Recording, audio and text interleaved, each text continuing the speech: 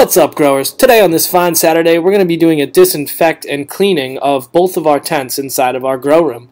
If you want to support YieldTech and other open source grow software, be sure to hit the like and subscribe button. Also, hit that bell next to the subscribe button if you want to turn on notifications and be the first one to see our new videos. And as always, the biggest thing you can do is tell a friend, get others watching the videos, bring people into the stream, and spread the word.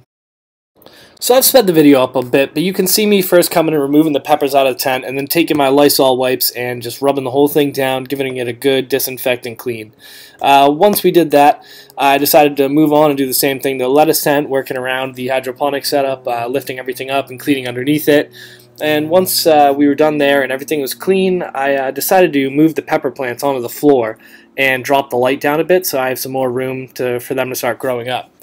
And once we were done there, I grabbed a Swiffer and just went over the top and front of each tent, giving it a quick dust off and cleaning them up.